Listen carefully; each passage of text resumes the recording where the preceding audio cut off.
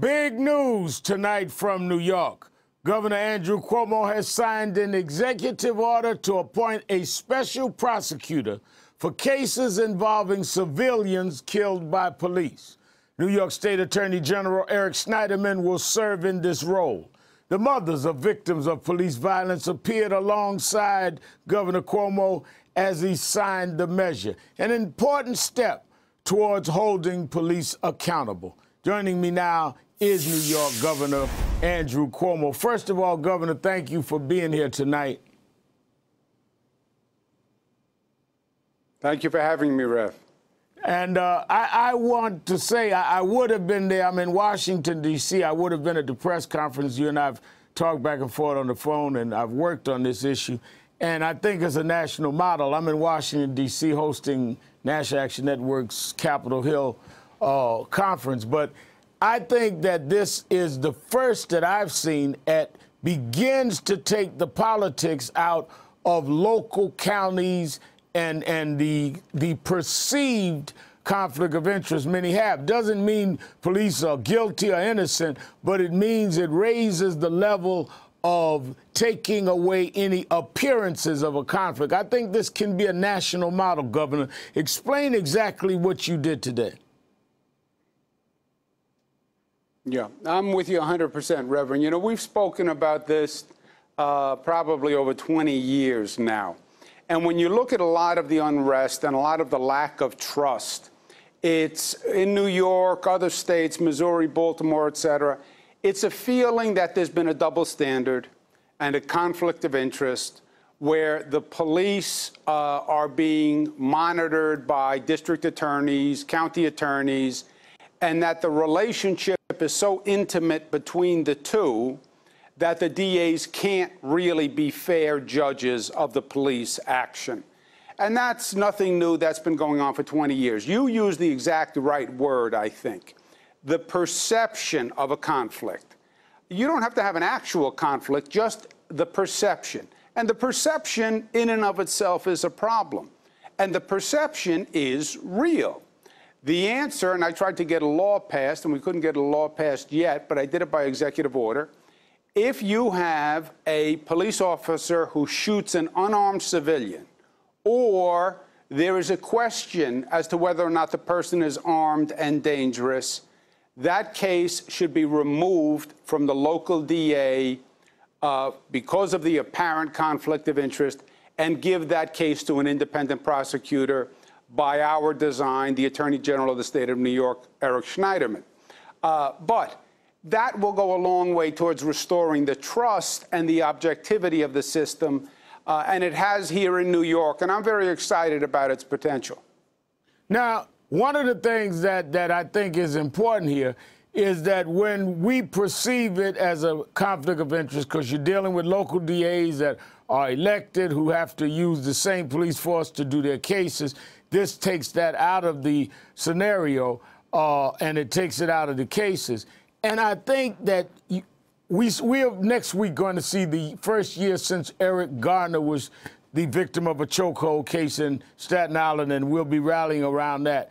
But if you go from Eric Garner into Missouri, Ferguson following, into Cleveland, Tamir Rice, into Baltimore, on, I think this is a national model to at least begin to say, let us take all of the distrust out, because, in fact, there is reasonable thinking to say the police cannot work with prosecutors they may work with every day. And I think without you saying anything that, in my opinion, is anti-police or anti-the community, you answered with those mothers and civil rights groups like mine, National Action Network, have been raising, is why even have the question there. I think that governors around the country should follow this.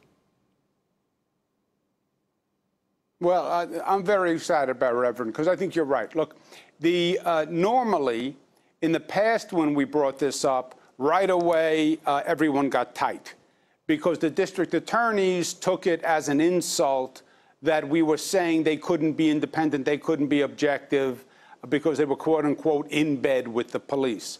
I've spent a lot of time talking to the DAs in this state, 62 of them. I'm a former assistant district attorney to Bob Morgenthau, Manhattan district attorney.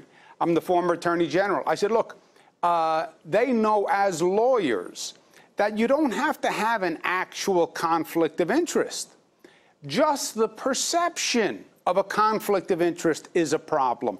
And that's what this is. I think we have great DAs. Bob Johnson in the Bronx did 200 cases against police officers.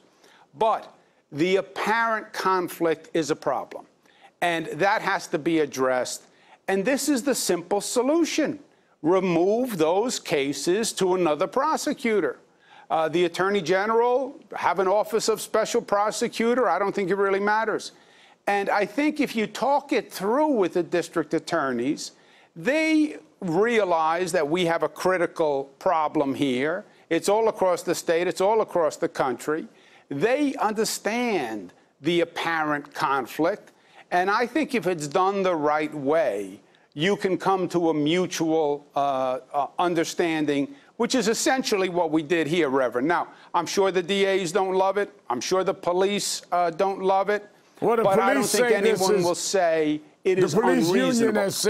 The police union says it's unnecessary. Yeah, fine. Fine. I'll take that criticism. But it helps restore trust in the system. If you could have seen the mothers of Eric Garner, of Sean Bell, who were here with me today, you know, these are people who have fought for months, years, wanting some justice, some peace for their lost loved one. And this is the first time they said they were part of the solution and they believe this is fair and right. If the police say it's unnecessary, I'll take that. From their point of view, maybe it's unnecessary. From the minority communities and the communities who have lost trust, it's not unnecessary. Well, and you're right. I mean, as you know, I've worked with all of those mothers and marched with them and all they wanted was to be part of a solution. And I think that began today. We're not at the end, right, but it's the beginning. I need to ask you while I have you, Donald Trump, he's under a lot of fire for his statements, and a lot of people have taken issue with him. He's a resident and a businessman in your state. Have you had any reaction to him and what he said about constituents? There's a large Latino constituency in New York, many of whom supported you.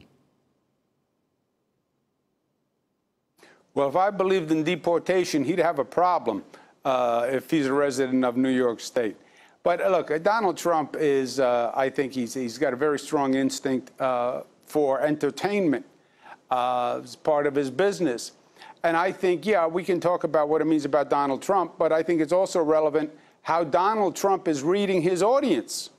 And he's in a Republican primary, and he thinks this works. Otherwise, he wouldn't do it, right? Donald Trump, if he knows anything, he knows marketing.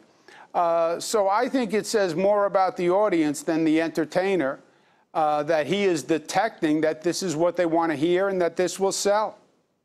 Is the state of New York doing any business with Trump, and would you sever ties if they are? I don't believe we're doing anything. All right. New York Governor Andrew Cuomo, thank you for your time tonight, and I think a very big move. On this one, we agree. As you said, we've been talking 20 years since I was in kindergarten, I think. Thank you, Governor. Yeah, almost. Thank you, Reverend.